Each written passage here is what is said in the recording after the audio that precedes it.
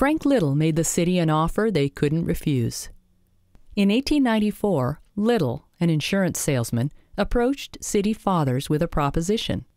If he could sell $700,000 of insurance in town, he would donate $30,000 toward construction of a new city hall and library. Although some councilmen expressed concern about the financing, it was hard to turn down such a generous gift. Once approved, Little selected the location and even picked out the architect, Harry Wild Jones. As a young man, Jones had worked as a draftsman for Henry Hobson Richardson, the noted American architect from Boston. Jones opened his own firm in Minneapolis in 1885 and concentrated primarily on commercial buildings and residential homes. In his spare time, he was a professor of architecture at the University of Minnesota and a longtime member of the Minneapolis Parks Board. His designs can be found around the world, including China, India, and Burma. However, many of his greatest works can be found in Minnesota. Jones's design for City Hall reflects his time with Henry Hobson Richardson, one of the most influential architects in the country.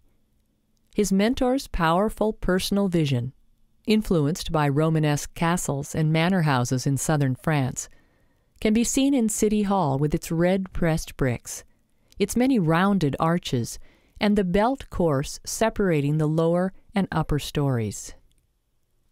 In Jones's plan, City Hall contained both civic offices and a public library, and the two parts were completely separated by a brick wall extending from basement to roof. Construction began within a few months, and Little was so enthused that he offered a new opera house to Northfield with similar conditions.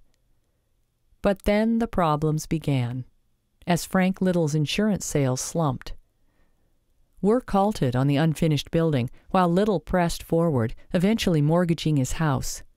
But he could never come up with the final donation of $10,000. The City Council debated its next step, but finally authorized construction to proceed. It was a controversial decision, especially as the expense of the beautiful interior woodwork ran up. The editor of the Faribault Democrat wrote, "There is, of course, some objection to the expense that's been made, but we never built a schoolhouse or paid a teacher that it didn't cause a throb of pain in the heart of someone, but the great majority approve." The new City Hall and Library finally opened its doors on January 1, 1898, nearly 3 years after its exterior was completed.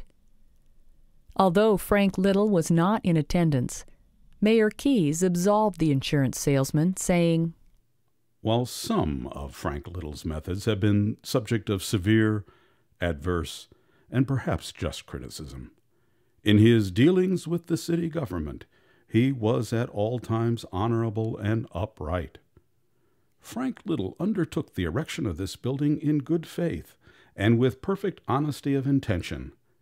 We should, on this happy occasion, give him that full measure of thanks which are justly his due."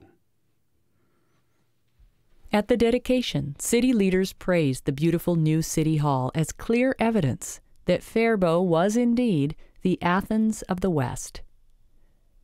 This appreciation carried over to later generations, and in 1980, the building was restored, retaining many details from the original interior.